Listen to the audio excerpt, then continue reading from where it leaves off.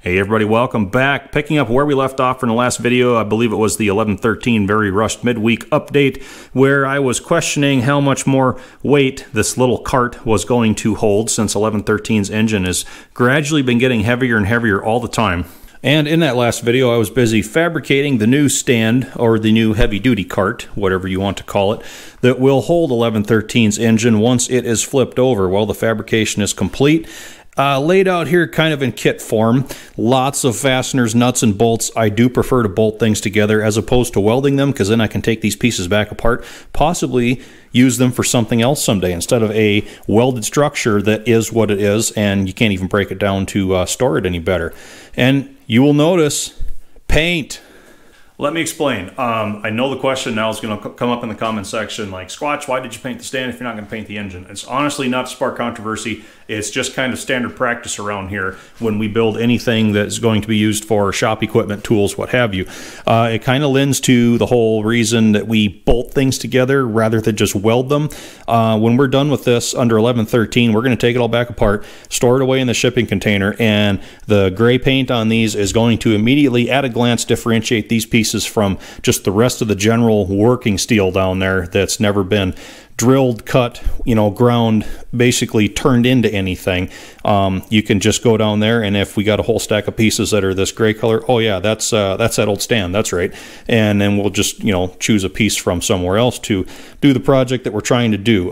Just kind of protects these pieces from getting chopped in half and used for something else, and then after the fact you're like, oh man, that was part of that stand. And like I said, we like bolting things together whenever possible, as opposed to welding them solid, because, once we take these back apart, we might be able to repurpose, like we got two nice good base pieces here that already have a bolt pattern in each end for casters like this. So if we add a few more holes, we can repurpose them to be, a stand for something else. It's just it's more work up front, bolting rather than welding, but in the long run, it actually makes life easier. And like I said, like all these pieces of C-channel were reclaimed, repurposed steel. That's why you got some grinder marks in these and the odd torched holes. This was just some material I had sitting around for a while and finally found a good use for it. So that's the reason why we've got some nice shiny paint on there. Plus the people that do like the, attractive luster of a freshly coated, nice, clean surface finish, well, then, they can have something that they can appreciate looking at as well. So there's that. So, since we still have to put that big, heavy bell housing on the back of the engine in order to utilize that fancy new heavy-duty cart, and there's the bell housing there, all 100 pounds of it, what do we do about this rather light-duty one that the engine is on now? Well, like any good redneck, I just put more axles under it. It's not ideal, but I do believe it's going to be a more than adequate stopgap measure. I got a lot of these style carts. They're all the same, so I just drilled and bolted each side cart onto the middle one. So we're bolted here. Then I just ran these heavier channels underneath that go under all three. I did just C-clamp those out on each end. I know it's not a permanent attachment by any means, but if that poor middle cart decides it's about ready to give everything up, it should get caught by one or both of those other ones. So that does make me feel a lot better about, like I said, making this thing gain about another 100 pounds today. As for that big bell housing, here it is right here. Like I said, it cleaned up and checked out. Everything looks good. Not a lot to it. We have this O-ring right here. Goes in this groove, and that seals the water outlet that is on the back of the diesel block, where that channel goes into the bell housing and up here through this opening here into the base of the starting engine. Of course, the starting engine bolts on this area here. This is the top of it. So number for that seal from Cat 5M5860. That is the current number for that, so we're good there. And we have 9 different 5/8 bolts that hold the bell housing to the engine block. Those bolts have 4 fold-over locks that go under them. We have 2 of the 4B4220 locks, and then we have 1 of the 4B4221s. Now this is a big triple lock, but it's kind of important to replace this because this tab on the side is a pointer for marks that are on the flywheel that is used for setting your fuel injection timing. And I've always been kind of nervous about this because whenever you tighten the 3 bolts down in here, it always distorts this lock a little bit, and I've always wondered how much it really moves that pointer. They seem to work though, so again, it's really important to get a brand new one under there. And then we have this last one, say 4B4222. That is the last fold-over lock for those big 5/8. Another 4 of the 1/2 inch by 13 bolts that go in these holes here to the back of the oil pan. And then we have this plug goes in the bottom. It's more for draining out accumulated oil that builds up in there. We'll get into that a little bit later. That has the standard 0L1124 gasket under that, just like the drain plug on the oil pan. The only other thing to mention now is this raised boss right here. That is for optional direct electric start. A hole would be bored in the middle for the nose cone to pass through, and then smaller holes would be drilled and tapped for the 3 mounting bolts that would hold the starter to the bell housing. Some people would say this is the time to get that drilled and have those holes put in and tapped so you can cover it off with a plate and it's there and it's in place if you ever choose to use it. Personally, I just leave those alone because I'm a starting engine guy. I personally like the starting engines. There are very distinct opinions both ways on this. Granted, each one comes with its positives and its drawbacks. Direct electric is a lot more convenient. You do not have an additional starting engine to have to maintain and provide fuel for and blah, blah, blah. But starting engines also have benefits, namely the ability to crank that diesel engine for as long as you want. Under full compression, under no compression, you can prime fuel systems a lot easier. You can't do all that with direct electric start. So, you know, there's benefits each way, there's drawbacks each way. Personally, I can tell you 99.9% probability you're never going to see a direct electric conversion done on this channel. I just like the starting engines, my opinion only. What I do know about the direct electrics is only from what I've gathered from reading forums and, you know, talking to people. I've never really had any experience with them. I believe a Delco 42MT starter is what fits. I think you have to get a special drive to engage with the ring gear. Initially, the solenoid on the starter is going to want to clock in about this area right here, which would put it outside of that side panel, and it's in danger of the tracks bringing debris around and damaging the starter. You can reclock the motor so that the solenoid is down here and protected a little bit more. You can also run direct electric in conjunction with the starting engine. It just gets a little bit crowded though, because on a typical conversion, the starting engine would come off the top, your coolant passages would get blocked off, and that's where your battery tray would go, sit right behind the engine block. So if you're going to retain the starting engine and the pinion drive, the electric start's going to be down below that, and your fender space starts getting a little bit full because that's about the only other place you can put the batteries. Now, that's about all I know about direct electric start. And again, you're probably never going to see it on this channel anyway. So let's get this bolted on.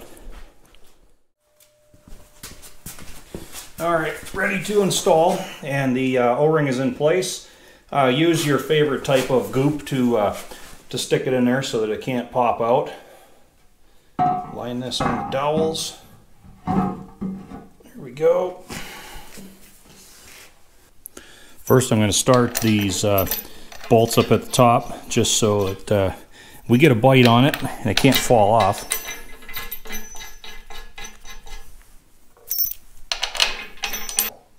Starting the interior bolts now, we got 1, 2 with the lock already positioned, 3, 4 again with the lock under them, 5, 6, and the last 3, 7, 8, and 9. Like I said, on that big triple lock, and that's the one that has the pointer on it, so you want to be very careful when you're running those bolts down onto that. Trying to do this with one hand is kind of fun, rather amusing, I would suppose. Get all 3 of those at least started anyway.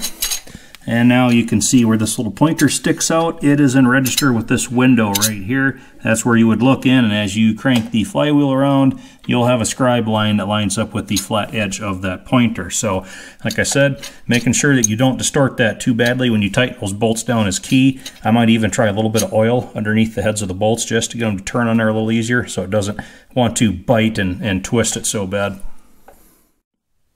Okay everybody, all the bolts tightened in well, and I got all the lock tabs folded right over. Ended up pretty happy with it. Didn't distort my pointer at all, so I'm also pretty happy with that. Got that side tab folded up just nice. The ends came in right where I wanted them. Happy with that. One thing I forgot to mention earlier was about midway through the J-Series production, they abandoned these bolts in the bell housing and went to studs that had nuts on them.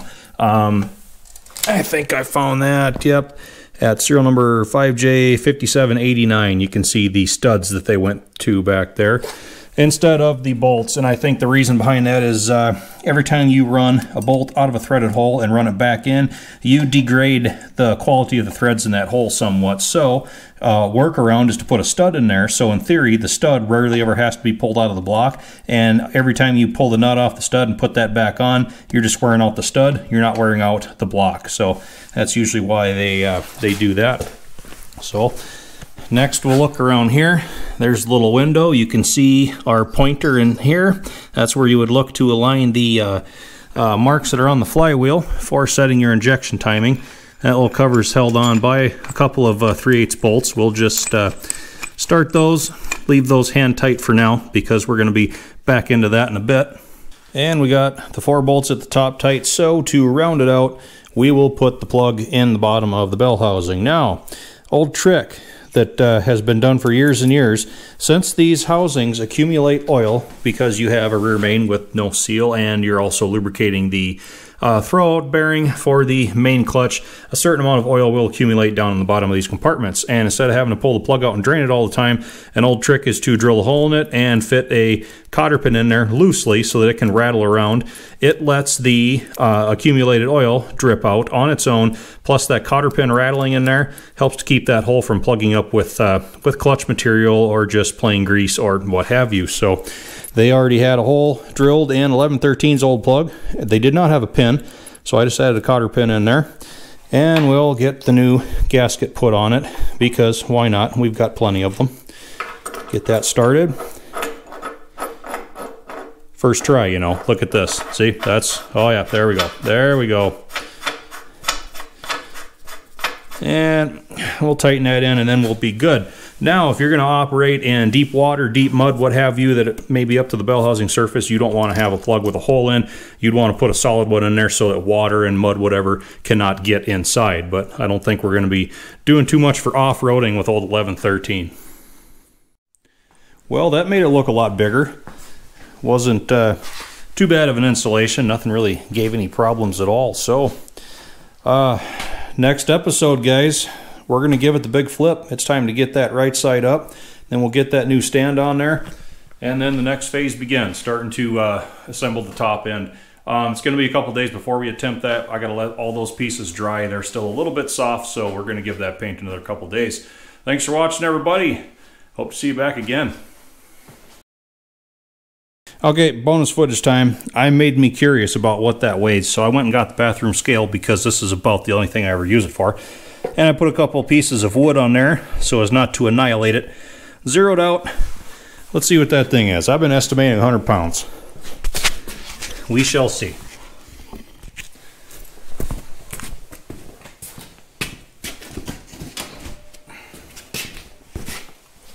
Set it down easy so I don't break anything.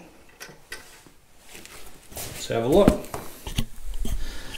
We've got, oh yeah, 130. Heck yeah. It's a little heavier than I thought. Nice.